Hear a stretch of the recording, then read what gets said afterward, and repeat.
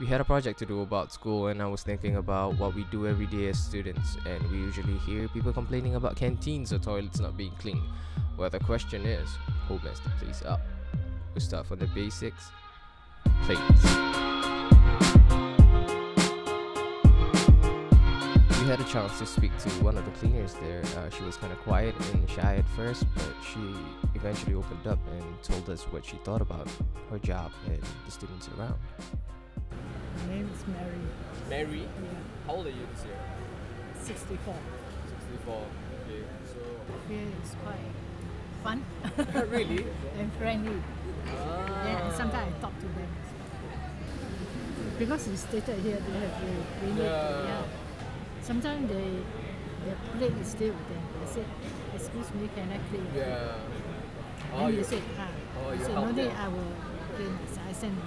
Okay. But my colleague said, no, we don't do that. As she speaks more and more about the topic, I realize that instead of talking bad, she embraces the job and she accepts society to be acting a certain way, be it negative or not. It's just the reality of Is it. it tiring working as this?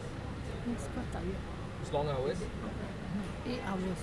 Our body must be disciplined, right? Yeah, older people must be. That's why I think actually the secondary should be cleaner than secondary school or primary school. Younger people Yeah. That's why poly, their culture has a dark and they are not disciplined. They anyhow litter anything.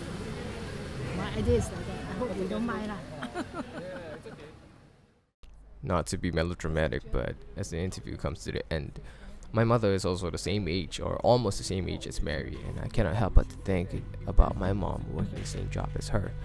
Not to look down on Mary, but it just hurts to see the old hands literally cleaning up after us. I know that people always want things to be clean and convenient, but they always ignore the hands that have to get dirty for that to happen.